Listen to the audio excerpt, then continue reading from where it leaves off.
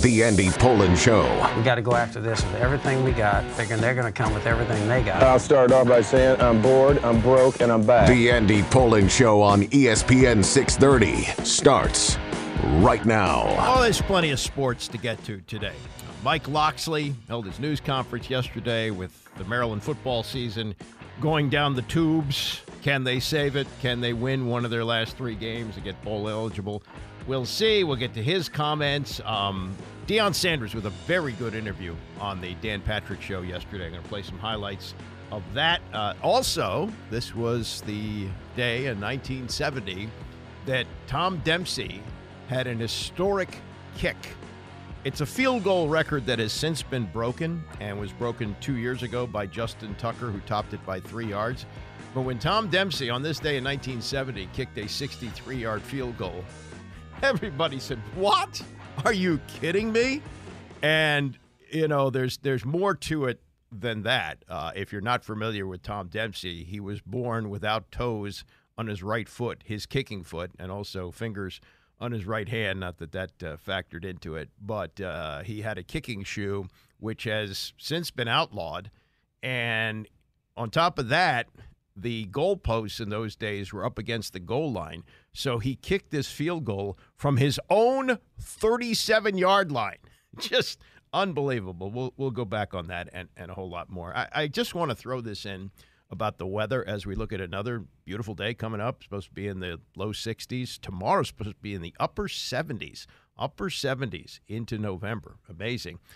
But I did hear Doug Kammerer of Channel 4 with his long-range forecast on my buddy Kevin Sheehan show yesterday, and he gave great detail about the snowy winter that he expects here. It's been pretty mild for the last, couple of years anyway, and he, puffed his chest out saying, I told you it wasn't going to be a brutally hot summer, and it wasn't, so I'm telling you it's going to be a very snowy winter. And here's what got me.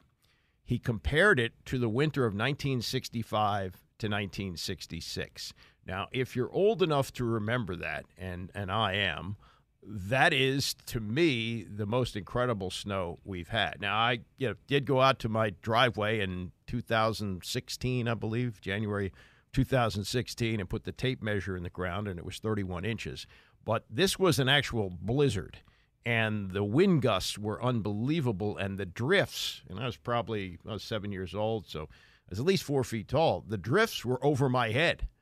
That's what I remember the most. We were out of school for an entire week, and that was an incredible snowstorm that my sister almost was born in our home. My father got my mother to the hospital just in time, got her to Holy Cross Hospital, and she delivered the baby there before the snow really built into a blizzard. But it was so bad that they were helicoptering nurses into the hospital. They couldn't even get them there by car.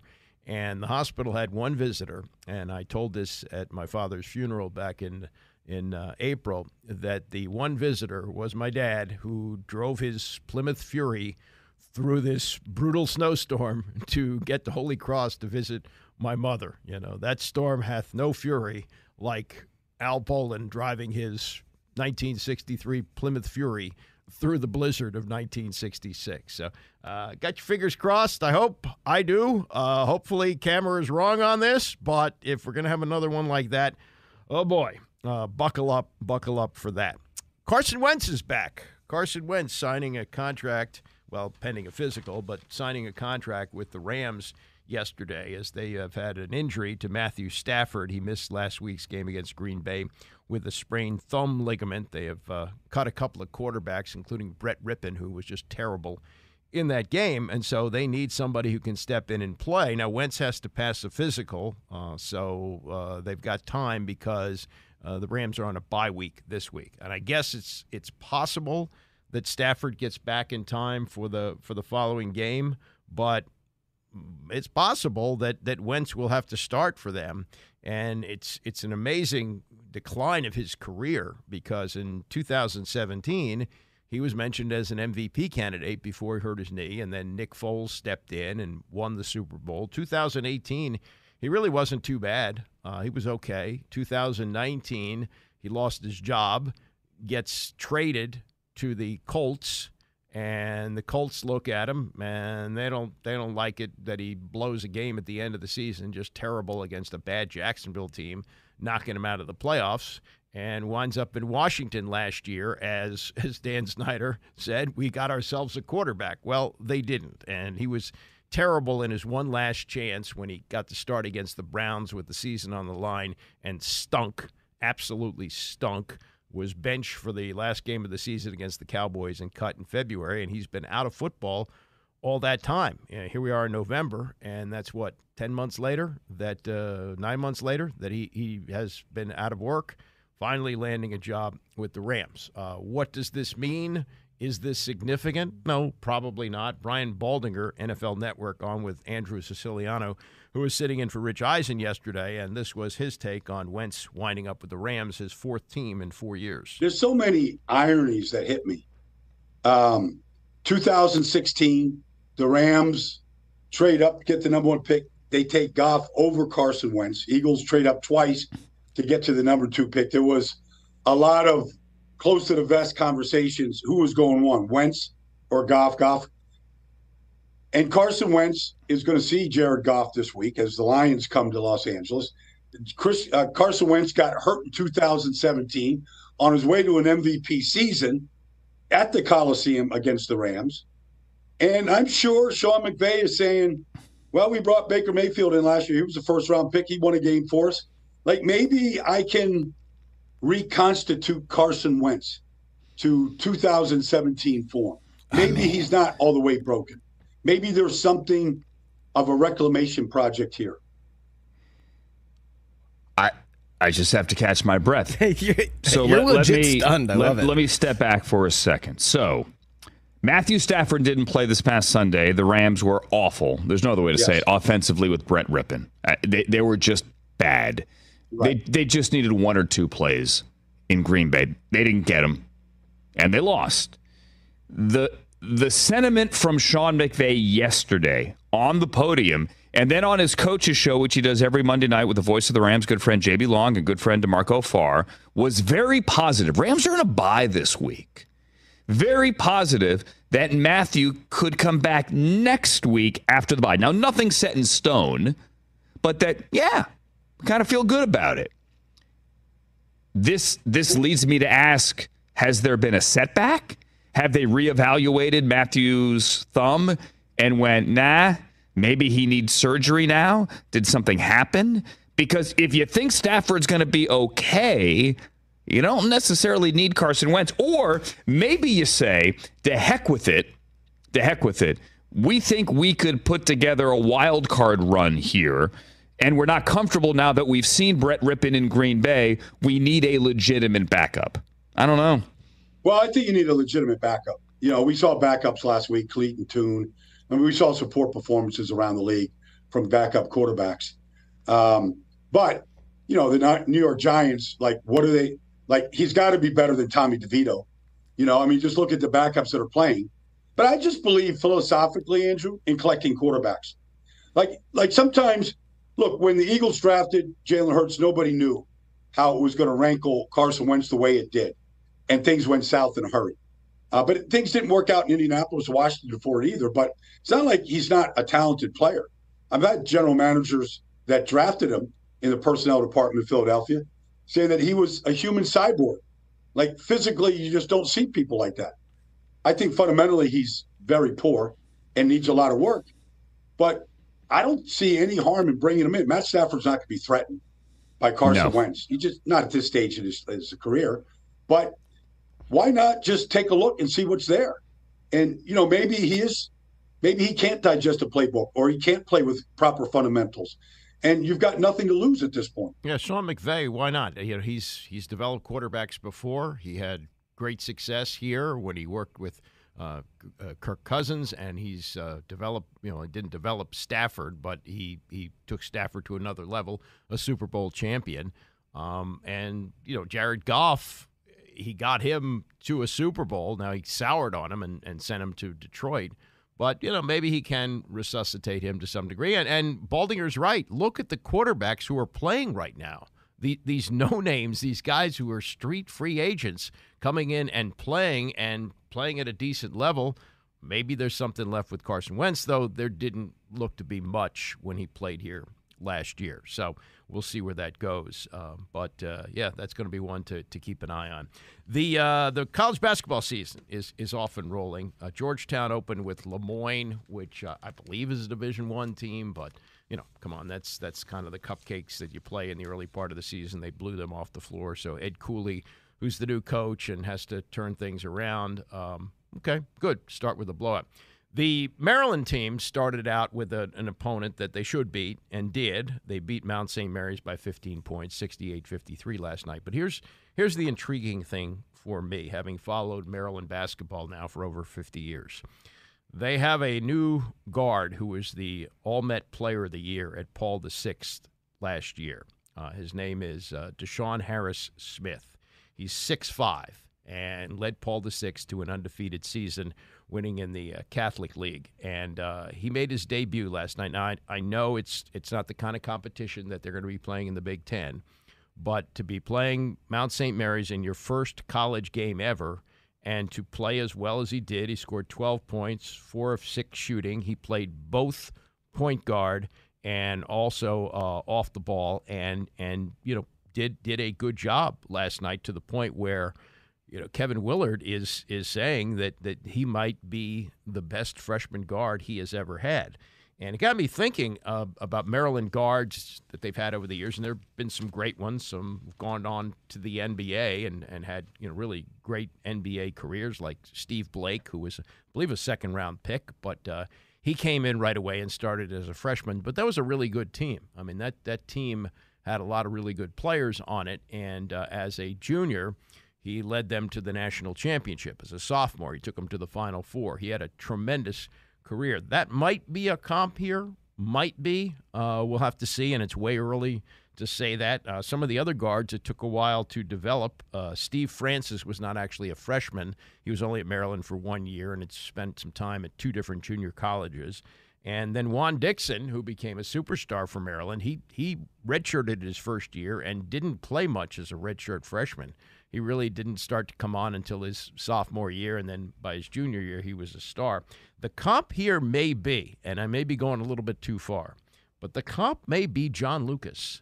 John Lucas, who came to Maryland as a freshman in 1972. He is the only athlete, I believe, in history to be an All-American in tennis and in basketball. He was just a tremendous athlete and stepped into a team that was ready to win. I mean, he was a freshman on a team that had Tom McMillan and Len Elmore as juniors. That's the only year that they made it to the NCAA tournament with Lefty Driesell. The following year, of course, was the famous overtime loss to NC State in the ACC final, which totally changed the NCAA tournament. But the point I would make about John Lucas is he came ready. You pulled him out of the box, and he was ready to go. He started right away as a freshman on a veteran team. I mean, they had Howard White, who was coming back as a point guard. He had a bad knee, but they had veteran guys across the board, except for this freshman who had more poise than anybody else. And I'm not saying that Deshaun Harris Smith is going to wind up with a career like John Lucas, who would have been a Hall of Famer had he not had the drug issues. Even still, he had a tremendous NBA career. Number one pick of the draft.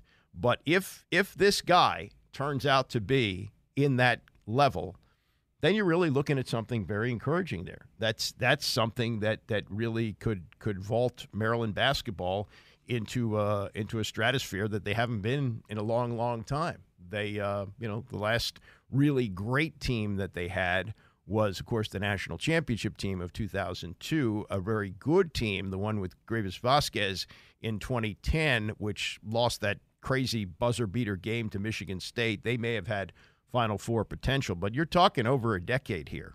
And Maryland is not ranked, and who knows where they'll be 2 months from now. But I really like what Kevin Willard is doing, and when you keep a superstar player at home, as he was able to do, that's a big part of it, because this area is absolutely loaded with high school talent. And when you could take the All-Met Player of the Year at a high-level program like Paul VI and plug them into your program, which already has veterans, and the landscape has changed with the NIL and with the transfer portal. You can reshape your team in a matter of a couple of weeks in the off season. It's a totally different deal. But if you're getting nostalgic like me and thinking about the great freshmen who have come in here, they haven't necessarily been guards. Lucas Blake, although not a superstar, outstanding player. The ones who have gone on to great careers at Maryland kind of developed over time. Now, there were superstars who stepped in as freshmen right away. Joe Smith was unbelievable when he came to Maryland in 1994. And then, when you didn't have freshman eligibility, you had Tom McMillan, who was the player of the year. He's on the cover of Sports Illustrated, but he had to play on the freshman team. But when he emerged as a sophomore, he became a superstar. So keep your eye on Deshaun Harris-Smith, but this is always a fun part of the college basketball season, looking at the new toys as they unwrap all the new ones, and everybody's all excited about that. One thing on the Caps, they're playing tonight at home against Florida, getting off to kind of a slow start, and Alex Ovechkin, I think, has 2 goals on the season, so he still needs 71 to get past Gretzky, and, not that it's any time to panic, and he's healthy, but he's going to go, looks like, the rest of the way without Nick Backstrom, and talking to reporters yesterday, Ovechkin said, "I was in shock. He's my friend. He's my teammate. And to see how emotional it is, it's a tough situation. Me and him played together since day one, and it's kind of hard now to see what's happening." And you heard Brian McClellan, the general manager of the team, say he expects that you won't see Backstrom for the rest of the year, and it sounds more and more like his career is over. He's not going to throw in the towel yet, but he's about to turn 36 years old, and it looks like Ovechkin's going to have to take it the rest of the way without his longtime teammate and line mate. Guys have been together since 2007. Wow, they played over 1,000 games together as Washington Capitals. So anyway, they're playing tonight. The Wizards, by the way, and Wizards have a home and home with Charlotte. Charlotte is a bad defensive team. The numbers for the Wizards are overwhelmingly bad. They have given up close to 129 points a game. That's last in the league. As a comparison, Minnesota, leading the league in defense, they've given up just over 101. So the Wizards are giving up essentially a quarter's worth of points per game than Minnesota. 28 points a game worse than the number one team in the league. Every year, defense. And they're bringing in Wes Unseld Jr. because he's known for defense. He really helped Denver.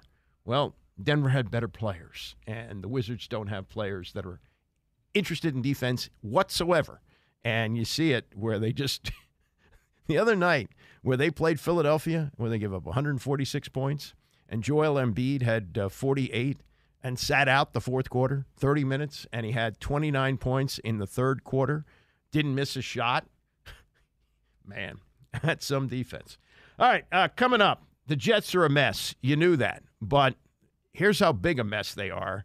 It's left their coach tongue-tied. You'll hear that next. It's the Andy Pollin Show, ESPN 630. The Andy Pollin Show on ESPN 630, the sports capital. Well, we got Tony coming up at 11 o'clock today. I want to delve into the stinkitude of the New York Jets. But first, this.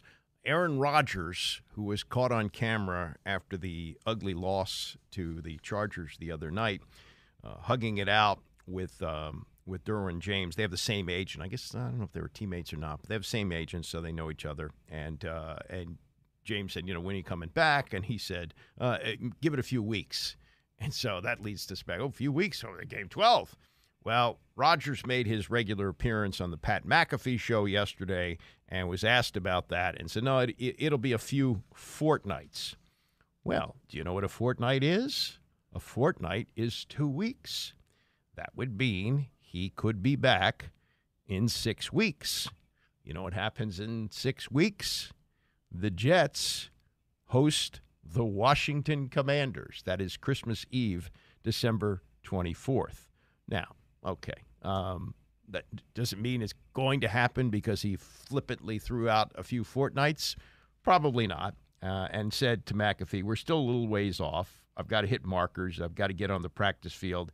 Then they have to open up the window for me to come back from it. So there's a lot that has to happen. I'm not saying it can't get accelerated, but there's still a lot of things I have to do before we can even talk about getting on the field. He says he's entering the danger zone of recovery, the 8 to 12-week period, which he's in now. So it's been 2 months, a little over 2 months since he about 2 months, I guess, since he tore his Achilles tendon, and he says if he pushes too hard, he could risk a setback. But he has been walking without crutches for over a month, not jogging yet. The Jets are 4-4. 4-4 in the AFC is a lot worse than 4-4 in the NFC. So Rodgers also says, well, by the time I get back, we got to be in the mix. So he's not coming back for a team that's not going to make the playoffs. He says, but more than that, I've got to be able to be healthy, to be able to move, to be able to protect myself, to have strength in all the throws. Now, he was launching 50-yarders before the game the other night, but that's, big difference between throwing passes with nobody rushing you and with some of the fastest and strongest men in the world trying to chase you down. It's quite different, so he's going to have to do that. As for the game on Monday night was horrendous. The Chargers beat the Jets 27-6. Jets were 3 for 17 on third downs. That's just god-awful. Now, the numbers for Zach Wilson don't look incredibly bad. He was 33 of 49 for 263 yards. But the Jets offensively were punchless in this game. They were no match for the Chargers, who, haven't been that great this year. The Chargers, with the win, they're also 4-4, and that have not beaten a good team. So let's not get too worked up about that. But here's how bad it was, because you don't usually hear Troy Aikman this critical. But if you missed this the other day, yesterday, we ran this from Monday night, where Troy Aikman always appears with Joe Buck, with Scott Van Pelt after the game, and they got around to the Jets offense, and boy, this is Aikman unloading.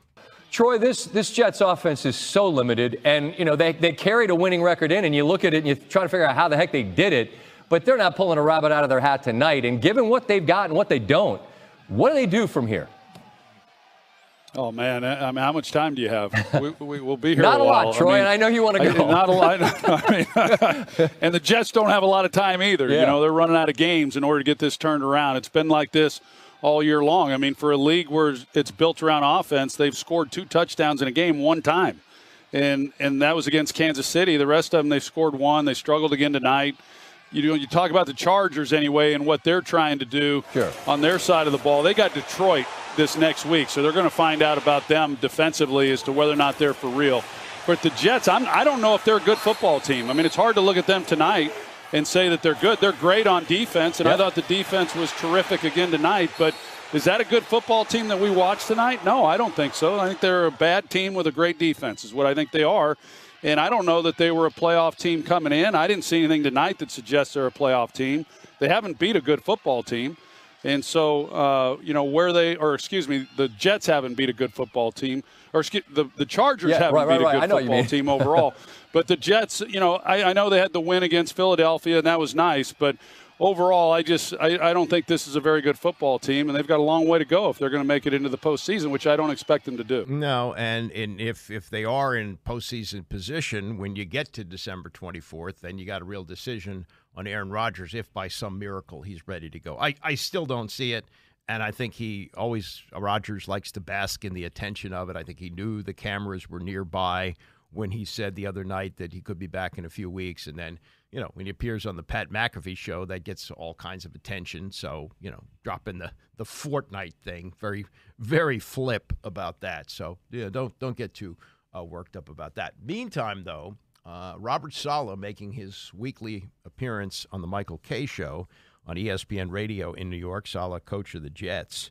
And, it would seem that he would be better prepared for the questions that were coming. But it's not so much what he says, it's how he says it. And this was Kay asking the question that every Jet fan wants to know, having seen 8 games so far of Zach Wilson and seeing what they saw in the Monday night debacle against the Chargers. I personally don't think Zach can play at this level for a team that has a defense like this. And you just said a couple of questions ago, our offense has been troubling for 3 years. Well, I mean, that's the one constant. Why are you guys so dead set on sticking with Zach Wilson when he has not been able to do it? What are you seeing that a neophyte like me is not seeing, Coach? I don't get it. No, that's a fair question, a very fair question. But, It's easy. It's easy. You know, the three people who get drilled and losses is the quarterback, the play caller, and the head coach. That's natural territory. It's our job to go back and look at the tape and to figure out the actual reasons why. The all-22 that says everything. And that's why I think you see some analysts turn on the tape and like, well, geez, the kid really didn't play that bad, you know. And it's and you turn on the tape, and are there things that Zach needed to do better yesterday? 100%. He knows it. We know it. Everyone knows it. But are there areas of the field where we could have been better for him as a play caller? Sure. Are there areas on the field where we could have been better as position coaches, putting our players in position? Yes.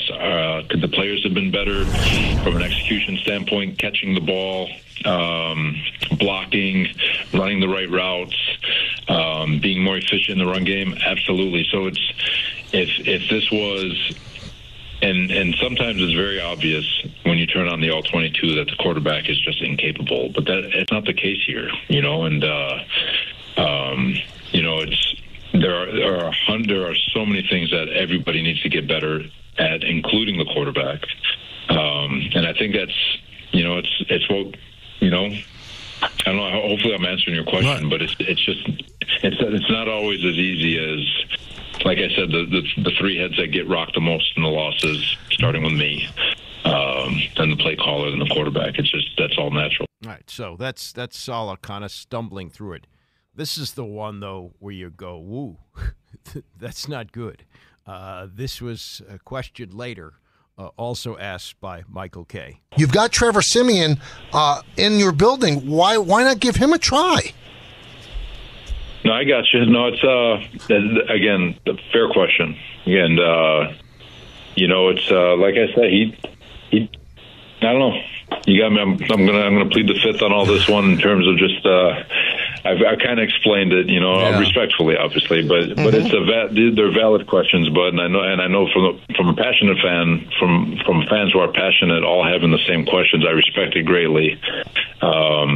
You know, but I've got to look at it from a global standpoint and just see where we are and look at the all-22 the best I can and make the decisions best as possible. Plead the fifth about a simple question about a backup quarterback.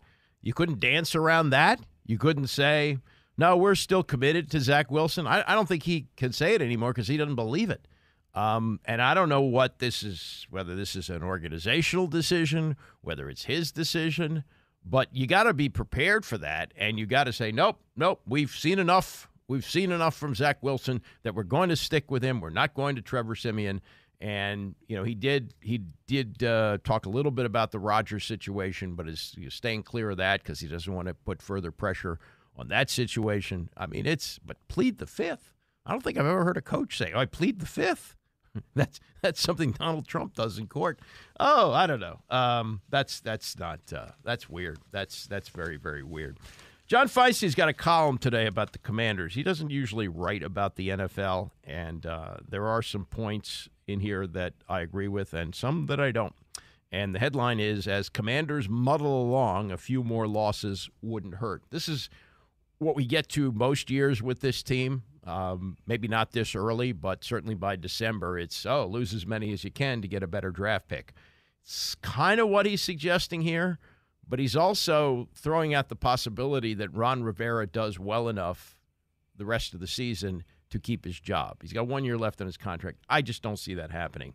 But Feinstein writes this. What could make Josh Harris's job a little bit more difficult is if they continue to win. Firing Rivera is almost certain to be easily justifiable at a season's end unless the team somehow slips into the playoffs, which is unlikely but not impossible in the paper-thin NFC, in which Washington sits one game out of a wild card spot. Throw in Washington somehow pulling out a first-round win, and Harris could have a problem. I don't see it. I don't see it even with a first-round win. I think that Ron Rivera represents the residue of Dan Snyder. And while in many ways he's done a good job clearing out, some of the off-the-field mess that he had to wade through, his record is mediocre. He what he's done here in the 4 years that he's been a head coach pretty much mirrors what he did in Carolina, with the exception of the 2015 season, when he got his team to the Super Bowl. And they were very, very good. And you had Cam Newton as the MVP of the league. There were a lot of things going your way. Other than that, no. And this is more from Feinstein in his column. He says, there is no doubt about Harris knowing he needs to a clean sweep of the building in Ashburn. Team president Jason Wright was put in charge of the name change that Snyder was dragged into coming up with. Commanders, arguably the most nondescript, meaningless team name in sports, with the possible exception of Wizards. Martin May, who has the title of general manager but little apparent power because all final football decisions belong to Rivera. If Harris came through the building with a giant vacuum cleaner, that would be a good start. Agree with that 100%. And I'm pretty sure that's going to happen. I think everybody is gone, from Jason Wright to Ron Rivera to Martin Mayhew to all the people who are associated with the team on and off the field. It's time for a clean sweep and start over. Now, here's where I vehemently disagree with John. He says you hang on to Eric Bieniemy and you look at his development with Sam Howell, the two of them together. And I think both of them have come a long way, especially the last 2 weeks. Play calling has been much better, and Bieniemy has admitted, it's a work in progress for him as well as it is for Sam Howell. So, okay, what you see over the last 8 games might convince you to keep Bieniemy. But this is something that they cannot do. John Feinstein writes, Bieniemy should be the coach and should have a role in selecting a general manager, one who has real authority and can bring in his own scouting staff because the current staff has failed consistently. No. You hire a general manager. You get rid of this, whatever structure it is, with the two Martys and Rivera. You tell them, thank you very much, but we're moving along. And then you bring in a general manager. And you say to the general manager, look, we like Eric Bieniemy, but this is going to be your decision. And if you decide to keep him, we'll support you 100%. And there may be enough evidence to support keeping him if Sam Howell continues to develop and Howell talks to them and says, oh, yeah, EB and I, we're on the same page. And, everything he says publicly is that, but maybe behind the scenes it might be a little bit different. But if he's 100% behind Eric Bieniemy, okay, you keep him around, but only long enough for the general manager to say yes or no, because it is not a good situation. It has never been a good situation when you, A, hire the coach first and then the general manager, or B, give the head coach both responsibilities, as we've seen with Rivera. It just doesn't work out. Didn't work out for Bill Parcells in New York with the Jets. They got to the AFC Championship game, but as the one who was shopping for the groceries as well as cooking the meal, as he put it, they couldn't get back to a Super Bowl. And the times that it's worked out in the history of the league, in modern times, not, the 1960s where the coach made all the calls. I mean, even George Allen in the 1970s when he was team president and coach and made all those trades and instantly improved the team and did get them to a Super Bowl, didn't win one. And I think if you're looking at long-term, and they're, I'm sure, in for the long-term, and as Harris has evidenced with the way he's run the Philadelphia 76ers, that he's willing to absorb the short-term pain for the long-term gain, you don't make that move. You don't say to Eric Bieniemy, help us hire a general manager. That just does not work. You might look at others who come off the Andy Reid tree in Kansas City and say, okay, that's somebody we might consider as a general manager, someone who maybe has worked indirectly with Bieniemy in the past. But that's not the way to do it. And I do agree with John that, it makes it harder to get rid of Rivera as a coach if they win and if they even win a playoff game. But I think even still, if they go out in the first round of the playoffs and they announce that Ron Rivera is gone, I don't think anybody's going to be upset about that. I can't imagine that anybody in the fan base is going to go, no, he's just hitting his stride. No, his long-term record shows that he is a mediocre coach. He's as John says, he says he's not Jim Zorn in any stretch. He has coached in a Super Bowl, but he is not Coach Gibbs by any stretch either.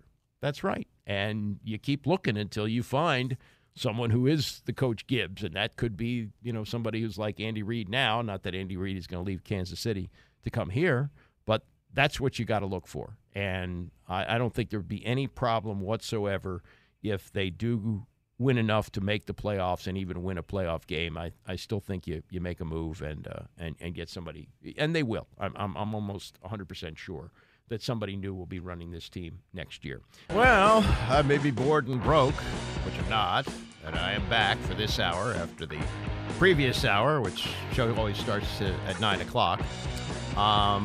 But I'm also kind of happy about this weather. How about this? 63 degrees today. It's supposed to be upper 70s tomorrow. Amazing. So I don't know if you heard yesterday at the end of the 10 o'clock hour, I was with talking to Rex Minturn about a variety of things, including my outrage over being asked for a tip for a milkshake that costs nearly $7 at Five Guys. I had some dental work done, couldn't eat solid food, so I stopped in, get a milkshake, and understood what it cost. It's just the chutzpah of asking a 20% tip on top of a milkshake that costs nearly $7. You're going to pay more than $8 for a milkshake, which, is mind-blowing to someone like me who paid for plenty of them over the years at McDonald's, going back to when they were 35 cents. So, it's just hard to get my head around that. So I was kvetching yesterday about that. Let me say today I'm content about another consumer issue. This is very odd at my house. I don't know if it happened at yours, and maybe it was coincidental because it was daylight savings time. They always tell you should change the battery in your smoke alarm when you change the clock, which, frankly, I really haven't done. And I wait for it to beep, and I change the battery. But on Sunday, 3 smoke alarms. I have 5 in my house. 3 of them began to beep. And I went to one of them, and I tried to change the battery, and that didn't do any good. It was still beeping, and the other 2 started beeping. And then it occurred to me as I looked inside the smoke alarm, and it said put in 2013, that maybe these things now have a 10-year life, and there's an expiration. There's a timer that goes off after 10 years, and the thing doesn't work. So now I've got to get new smoke alarms. Well, the last time I had installed smoke alarms in my old house, this is going back at least 15 years, maybe close to 20, it was a different ball game. You had to wire in the alarms. The battery was the backup, but the smoke alarm was wired to the house. And if you had a power failure, then the battery would take over and do its job with the smoke alarm. And while I could do it, I'm not an electrician, and I got a little bit of a shock on one of them, and I was a little hesitant to do it. But I thought, okay, well, got to suck it up and figure out a way to install new smoke alarms. So I go to Home Depot yesterday, bought 3 new smoke alarms, and I open up the package, and it looks like it's all self-contained. There are no wires sticking out like the old ones. And then I look closely at the instructions, and there are no wires. Wow. All I had to do was change the bracket to put it up, and it's a 10-year smoke alarm. There's no battery to change. Just put it up, like the old Ron Popeil oven, set it and forget it. I just put up the new smoke alarm. I thought, God, this is great. So I'm now a happy consumer, and I'm happy that I got 3 new smoke alarms. They only cost $20 a piece, and I don't have to worry about them again for 10 years. Well, I'll be an old man by then. I got my son-in-law to do it. So that's a good happy thing, and a good happy way to start this hour. Let's get to this, and I want to play these comments from Mike Locksley. We'll talk Maryland football here in a minute, but it's pretty much, gentlemen, start your engines now for free agency in baseball, and we may never have had a free agent like this before.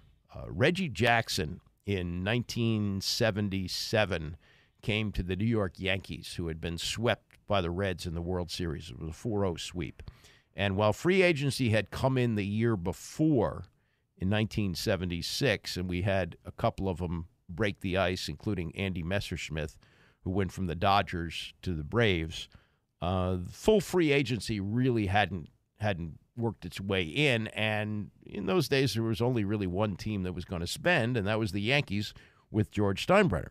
So he brought Reggie in from the A's, well, actually from the Orioles. The A's knew with free agency coming they weren't going to re-sign Reggie Jackson to a new contract, so they traded him to the Orioles during the 76 season, got what they could, and then Reggie didn't re-sign with Baltimore. He came to New York, and it was on. So maybe he was the most high-profile free agent. I don't know. Maybe there have been others since then. players who have moved from team to team. Bryce Harper certainly, but he had not won a World Series. He'd won an MVP here, but went to the Phillies. I mean, it happens. It happens on a regular basis now. But somebody like Shohei Ohtani, the interest is through the roof. And Bob Nightingale of USA Today has a long story on this. I'm going to go through some of the highlights here just to give you an idea of what this is going to be like. He says the Ohtani free agent sweepstakes is the epicenter of the Major League Baseball general manager meetings going on at the Omni Resort in Scottsdale, Arizona. An entire industry anxiously awaits the outcome of this. And Nightingale says traditionally when a marquee free agent hits the open market, he'll get 2, perhaps 3 legitimate offers. Aaron Judge got offers from the Yankees, the Giants, and the Padres, 3 teams. Bryce Harper's market consisted of the Phillies, the Dodgers, and the Giants, 3 teams. Manny Machado had offers only from the Padres and the White Sox. Nightingale says Ohtani could have as many as 10 teams making legitimate offers and perhaps as many as 20 who will tell their fan base that they're in on him too. Simply put, he's the holy grail of free agency in the sports world. Says there will be big markets and mid-sized markets involved. Teams from San Diego to Toronto to Texas to New York to Chicago will be in the bidding. The only thing guaranteed, GMs say, is there will be a mystery team, a finalist in the sweepstakes that no one saw coming. I can pretty much assure you it won't be the Nationals unless there's some wild transfer of ownership in the next, week or two. But I don't see that happening. So, but the fact that these other big-name free agents are looking at 3 teams and he's looking at 10, wow. And Nightingale says don't rule out the Angels. He says the Angels never reached the postseason during his 6 years with the team, but he has been the most electrifying player in the game, hitting a league-leading 44 homers with 95 runs batted in, 20 stolen bases, and a career-high 1066 OPS despite missing most of September.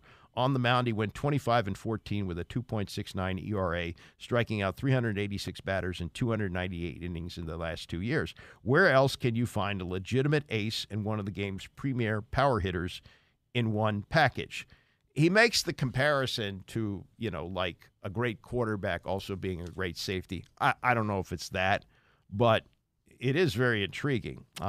He says the Angels may be flawed, but they know they're a whole lot better with him than without him and truly believe they have a genuine chance to keep him. If they wanted to trade him last summer, they could have received at least 3 top 10 prospects from any contender. Several teams were willing to offer their best and more. Angels owner Artie Moreno also knew that if he traded Ohtani, he wasn't getting him back. Once Ohtani walked out the door, he was gone forever. That by the way, those trade offers were before he tore an elbow ligament and is going to need Tommy John surgery. So for all of this two-way player stuff for next year, he's only going to be a designated hitter. We know that. So the first year, he's going to be a DH.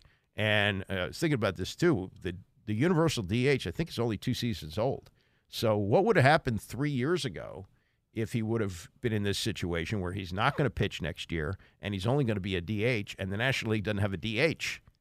Would National League teams still try to get him? They might, for the games that they would play at American League parks when you had interleague play, you'd have, a designated hitter. And you would also have the promise of getting him back on the mound after his second Tommy John surgery. That's the one thing about that, too, is that once you've had 2 Tommy John surgeries, there's no 3. They can't do a third one. So if he comes back from that and he blows it out again, then you're looking at him only as being a DH for the rest of his career.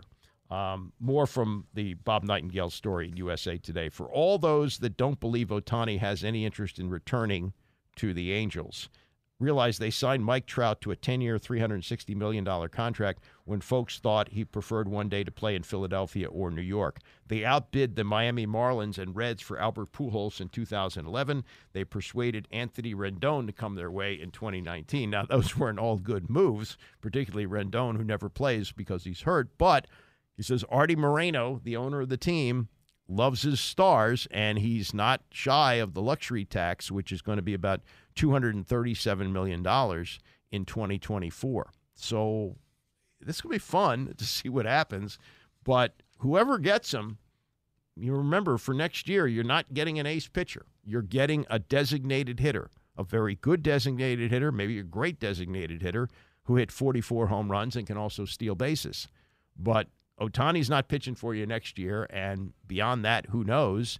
And another thing I would wonder about, although he did play several games with the torn elbow ligament, once he has it repaired, how's that going to affect his batting? Could it be possible that he goes to wherever or goes back to the Angels and can't hit the way he used to because of the second Tommy John? I don't think so, but all that would possibly be in play. So there's that. Maryland getting ready to play at Nebraska on Saturday, and that may be their last chance to make it to a bowl game because the last three are at Nebraska, home against Michigan, and they're going to beat Michigan, and then they finish up the season at Rutgers, and Rutgers is already bowl eligible, and I think they gave a tougher time to Ohio State than Maryland did. True, Maryland had to play them in Columbus, but that would be a very tough road if they lose the next two, which would mean a 6-game losing streak going into the final game of the season at Rutgers. But yesterday, Mike Locksley held his weekly news conference as they get ready to play Nebraska. They are actually 2-point favorites in this game, 2-point favorites against a Nebraska team, which is very good defensively. But one of the questions that Locksley was asked was, you got a 4-game losing streak. How do you approach the players? How do you deal with them, given that you went into the season talking about competing for a Big Ten championship and you win 5-0, and now you're 5-4 and you're fighting for your lives just to make it to a bowl game? Here's Locksley. It's with open, honest communication. It's one thing to be positive and put a smile on your face and show up and say, hey, it's going to eventually turn and be okay. But it's another thing to understand the reality of where we are. It's been 5 weeks since we've had a victory, and so I told our players, we got to understand that we didn't watch the Penn State tape, we didn't play to the best of our ability, but here's the reality of where we are. We're a 5-4 team. We have an opportunity to be bowl eligible 3 years in a row still. We have, the last quarter of our season or the last third of our season starts with this game, so it's almost like a fresh start. And it's about how you finish, which is one of the paramounts or pillars of our program, is starting fast and finishing strong. And so, this is like a fresh start for us. The best part about being the coach of this team is, and I said this to them yesterday after practice, there hasn't been one day I've shown up, and I've been a part of some teams here where we've had losing streaks longer than 4 weeks. And you can tell by the energy on the field that it's going to be a long, long day or a long, long week. This team is not that team. They are built for the adversity. They're built for the turbulence that we're facing. I can tell you that we're facing it together. We know that the only people that believe in us right now is us.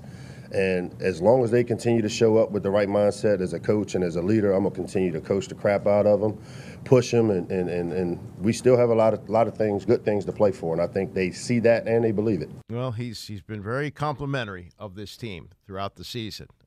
But when you put yourself out there at the beginning and say, we think we can compete for a Big Ten championship, you're not going to really moonwalk away, are you? The turnovers, big problem. They had a +9 during the 5-game winning streak to start the season.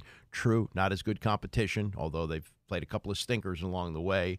They should not have lost to Illinois in the homecoming game. They should not have lost at Northwestern, but they have. And during the 4-game losing streak, that's reversed to a -8. So they've gone from +9 on turnovers to -8. That's a problem. Running game against Penn State, they had only 7 carries for -6 yards. -6 yards rushing for a game.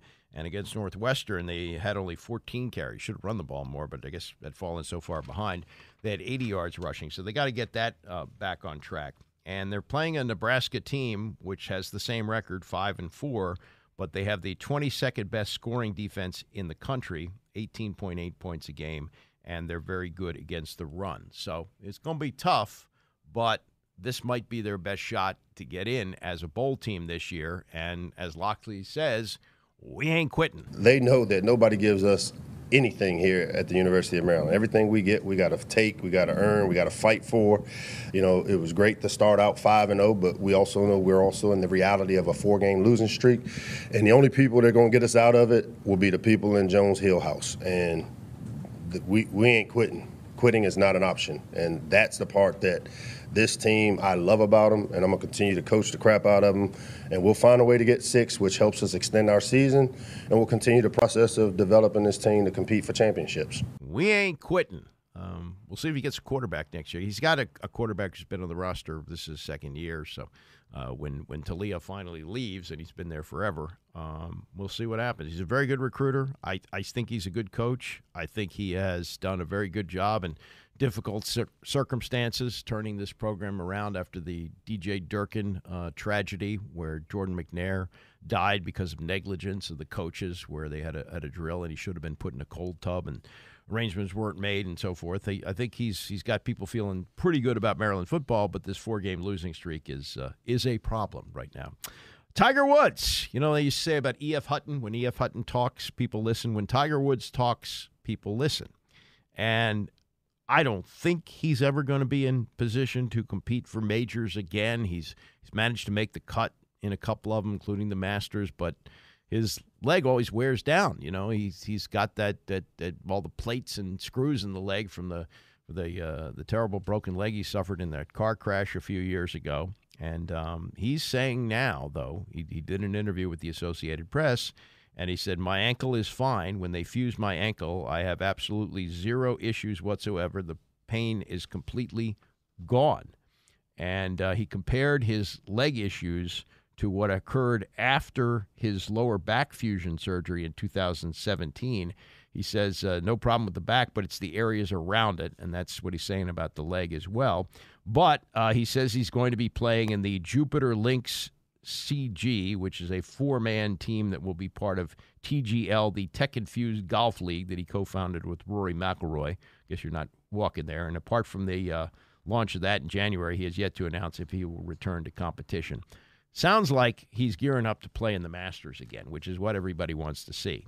But, he is in his late 40s, and he's had just so many injuries in his career that to think he could get back and be competitive, even in the Masters, which is what suits him best, really amazing. But the thing about him is you just don't count him out. He's Michael Jordan in golf, and the injuries have certainly played a big factor. But to think that he's got 15 majors, I mean, he would need 4 more to pass Jack, and that's not going to happen.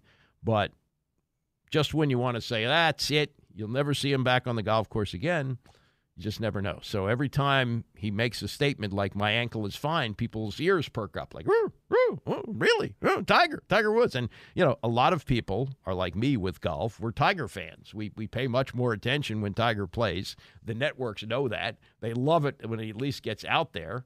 And even with golfers who are, much better in a much better position to win, the fringe fans like me, people who don't play but are intrigued by Tiger, we pay attention to that. So clip and save. We'll see what happens down the road. Deion Sanders talking to Dan Patrick yesterday. They had that 3-0 start. Well, now they're 4-5 and would need to win 2 of the last 3 to be bowl eligible, but you never know.